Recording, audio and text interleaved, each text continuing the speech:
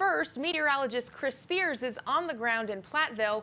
And Chris, that tornado came too close to something that could have impacted hundreds of thousands of people.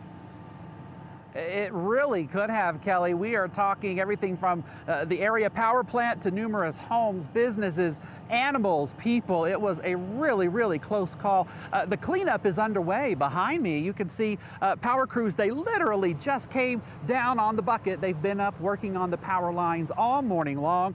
But off in the distance, that is what you are referring to, Kelly, the power plant up here, the St. Vrain power plant. That tornado coming dangerously close. In fact, take a look at this video given to us by Joe. He works there.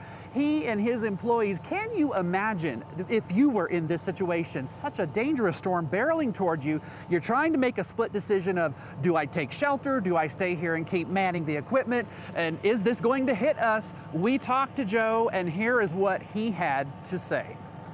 We thought it was just going to pass right over us, and perhaps cause some damage. We had the building for shelter, but again, you're going through your mind, what's the worst case and how are we going to mitigate damage and loss of generation. What a thing to have to go through. And something else very touching. You see this gentleman here in the blue shirt.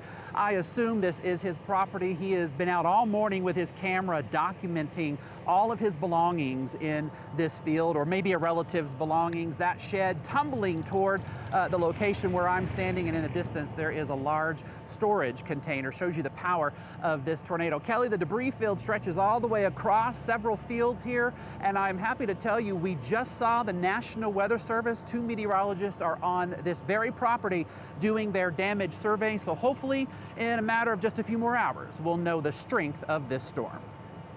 All right, that is just incredible to see, Chris. Thank you for that show and tell there. Now, the